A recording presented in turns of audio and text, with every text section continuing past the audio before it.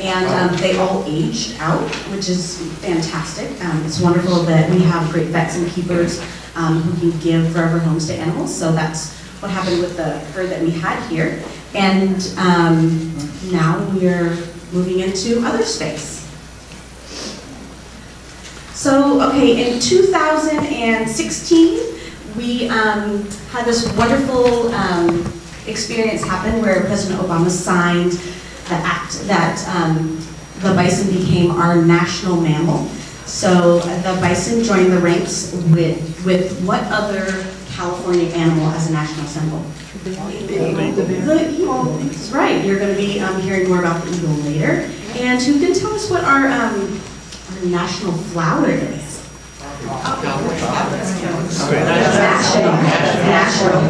National mammal. So the rose. The rose is our national flower. So not our state stuff, but our national stuff. And how about the tree? What's our national tree? I was surprised. I didn't know that. Cherry. Oak. Ooh, cherry's a good guess. Oak. Oh, oak. Represent national. Yeah, so that's just fun stuff to know. So as we go through and we're learning more and more about the bison, we're going to try a little bit to connect all of us to the cultural, the economic, and the ecological heritage and parts of bison and what they represent for our nation.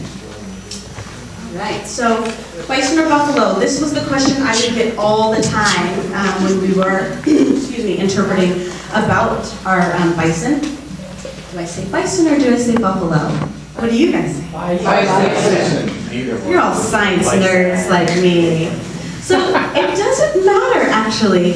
Buffalo is usually a bit more casual, and most of the time when people are talking about buffalo, they're talking about the American bison.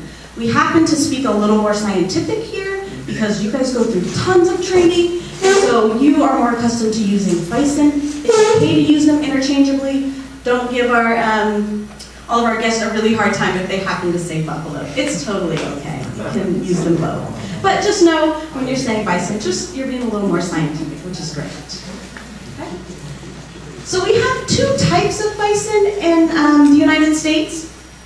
We have woods bison and plains bison. And so if you look at them, they look very different. So you're looking at two male bison right here. And you can definitely see a big difference in this humongous hump and all of this long, shaggy hair in the front versus this nice straight line, a little more fluff here. And sometimes you can really tell the difference in what they call the cape, or all this hair that's covering their shoulders. So for a wood bison is actually the largest land mammal. Okay? Plains is a bit smaller, a little shorter, a little bit lighter. And the plains bison has a more of a defined cape. So you're not going to have to ID them out in the zoo. We're going to have plains bison, but it's just something to know. Okay? Something to have in your back pocket. All right. Let's talk a little bit about physiology. This picture. What do you see in this picture? None. That's not physiology. Just saying. Valentine's Day residual. All right. I love that you're looking through it with scientific eyes. Absolutely. This is a male, and this is a female. So what you can really tell is size difference and those secondary sexual characteristics, right? That male looks like a male. He's got a big old head. It's wide, and the female looks much more petite. So let's look at some of their numbers. This gives us eyelashes. All right, so males are a bit bigger. They're probably 800 pounds bigger, okay?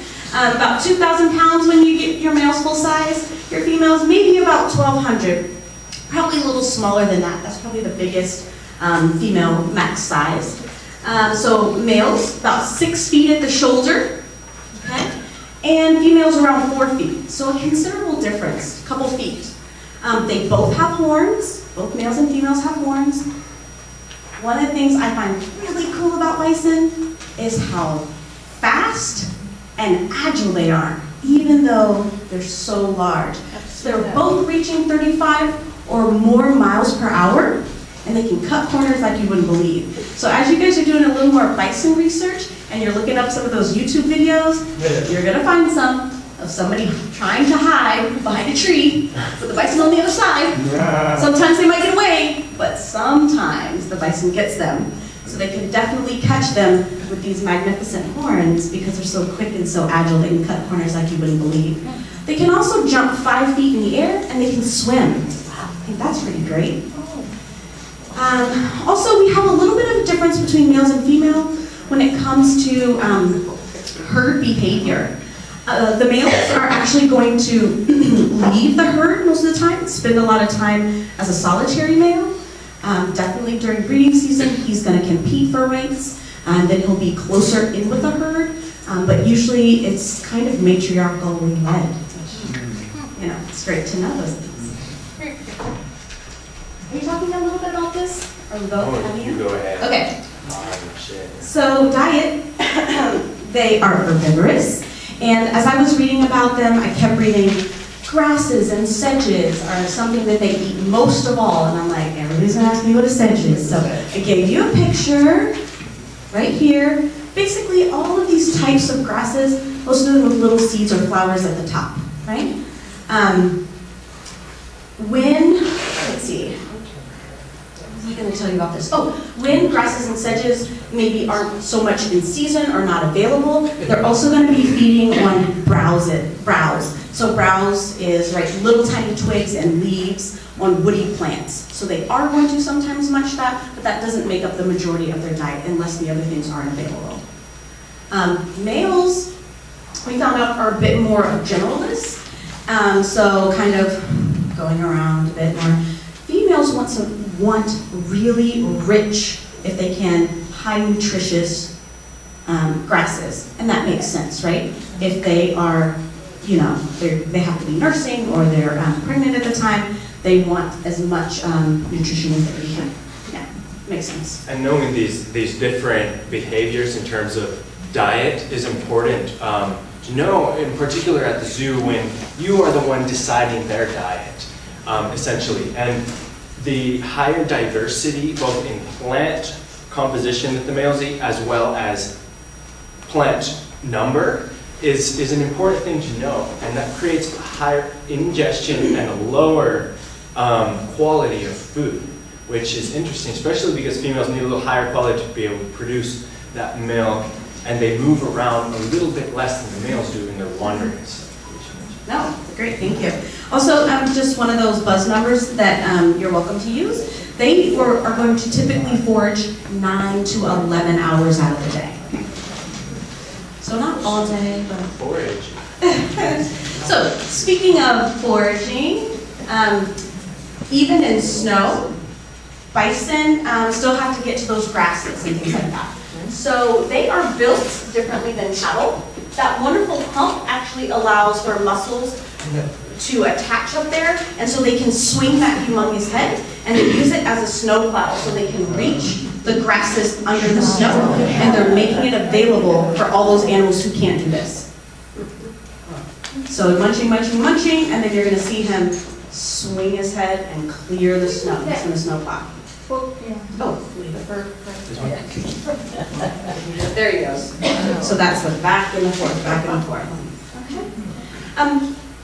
We also, we're going to talk about some other behaviors that they have. We're not going to show you video because we want to explain some other things, but when you receive the information, there will be links so that you can look it up and you can see it yourself. That's that snow plow. All right. Okay, other things that, are you going to talk about it in ecology, or should I just mention it now? Yeah, I'll talk about it. Okay. All right, let's see.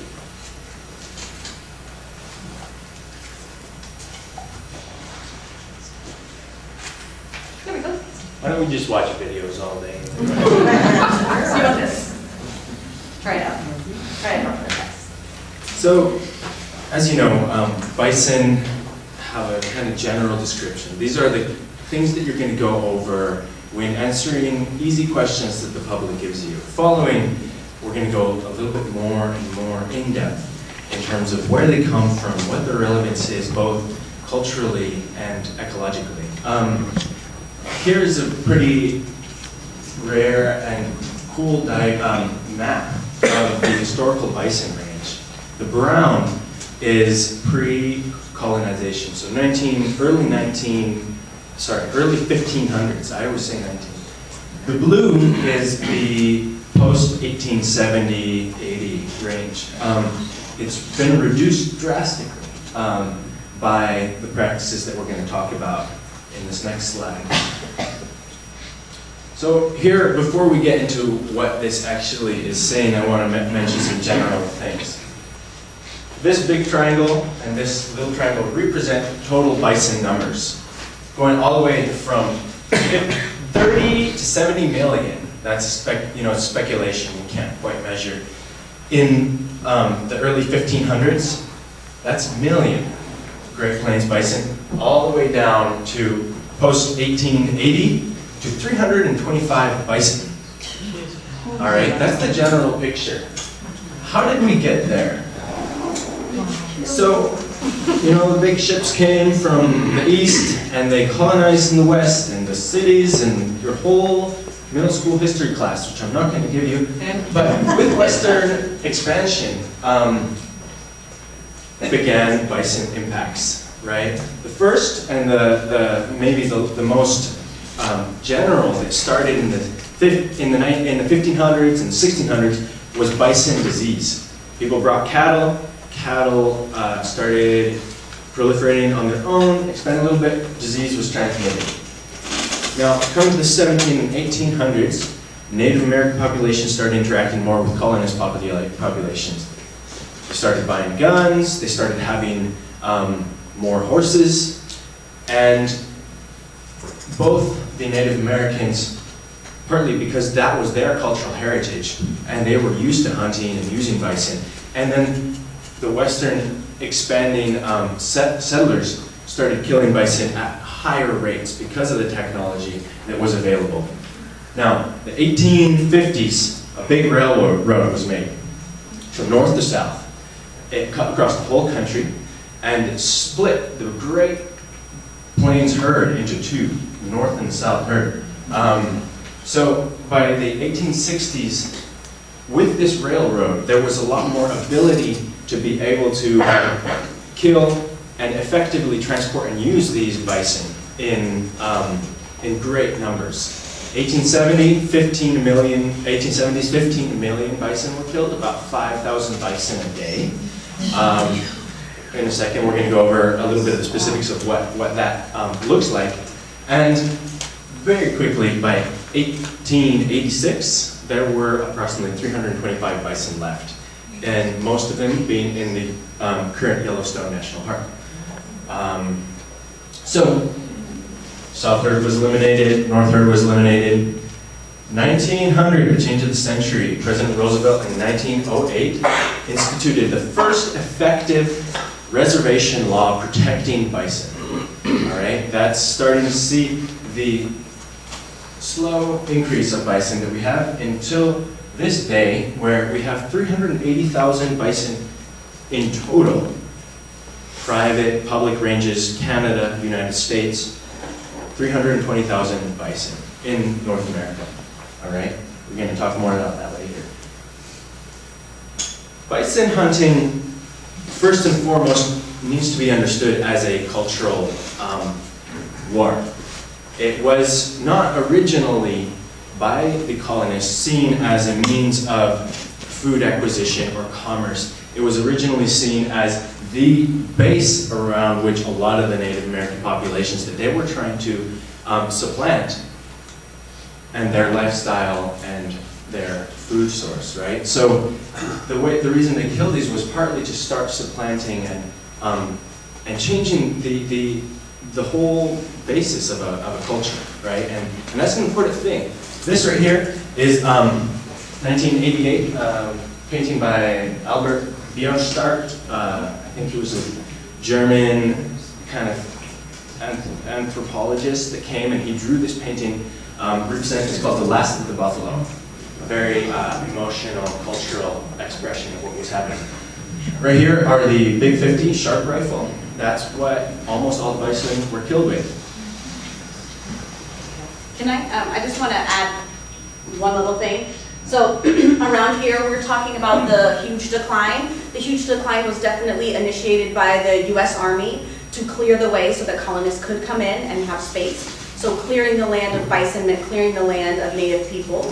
And then it's quite ironic that around here, as we talk about what happened here, the US Army then realized, oh, we actually killed all of them. Now we need to protect them. So they initiated the killing and then initiated the conservation. Yeah, in different states in the 70s and 80s, there was an attempt by certain legislation, certain groups to institute protection. For example, in Kansas, they said if you kill a bison, you must, by law, use all of its flesh. Nobody paid attention to those, and so in early 1900s was the first effect. All right. Bison hunting for commerce. Obviously, it's not just a cultural war. It became kind of redundant after a while. This is an example of thousands of bison skulls ready for shipment. Yep. And here are some numbers. Okay, what did they use the bison for? They used the bones, refining sugar, fine bone china, fertilizers. $8 a ton. Okay, $8 a ton. You could buy a ton of bison. That equals 100 skeletons. All right, that's $8 for 100 skeletons. $2.5 million into Kansas alone, one state, in between the 3 years up here, 31 million skeletons. That's $2.5 million, 31 million skeletons. Hides were used. They were sold for about $1.50, and only one firm that dealt in buffalo sold 250,000 hides in a year. Meat was used, of course. It helped the construction of this railroad crew. They didn't need to take that much food with them because they just ate bison. 5,000 were killed each day with the construction of the railroad, and 750,000 hides were moved in 1872. Orlando Brown is an excellent example of recreational bison killing. He killed, how many was it? 5,855 bison in 2 months. That's 97 bison a day. In 1876. 19's his favorite number. It's either 17 or 9. 97 a day, right? You know that number pretty well. Yeah. You know that number pretty well. Yeah. And that's by one person. All right, moving on. Okay. So this is just another, right, representation of the quantity of bison they were moving. Like Jonny was saying, in Kansas, they tried to institute a law that was saying, if you hunt a bison and you remove that hide, you also have to use the meat. You cannot just let it sit here and rot. That was not accepted. They would not pass that law. So then Colorado tried to institute the same law. That one, I think that one too was denied. Yeah, it was not enforced. And then so it was later, right, that they realized that we have to do something about this. By the time the law was instated, though, they didn't have enough money for law enforcement to enforce that, right? So between the individuals that were doing it for sport, doing it for monetary value, also people that were riding the railroad, they could pay to shoot the bison from the railroad. So they were just like piling it up. So that's why people were trying to institute, like, use the meat instead of letting it just sit here and rot. There's a lot of very interesting stories told by the railroad, which cut straight through a lot of their habitat, of course, the huge plains, and how the bison would get pissed off at the, the bullets coming out of the railroad, and a herd would sometimes charge the railroad and upend it. So it was almost like a lot of the way people interpreted it was really a physical war of expansion and possession of land.